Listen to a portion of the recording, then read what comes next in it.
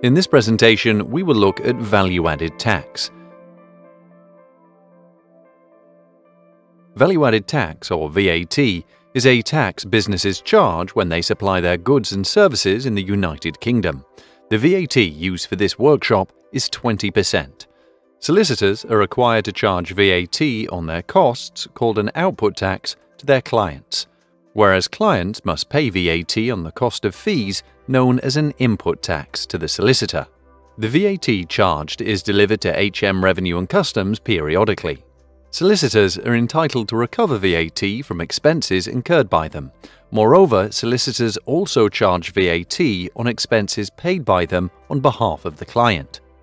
In this section, we will focus on the ways a double entry should be made when the solicitor has paid disbursements on behalf of the client which include VAT.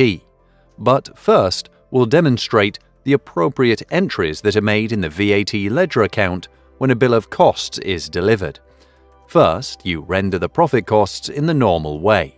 You debit the client's ledger account to the sum of the profit costs, and the corresponding credit entry goes in the profit cost account. The VAT is a debit entry in the client's ledger account and the corresponding credit entry in the HM Revenue and Customs ledger account.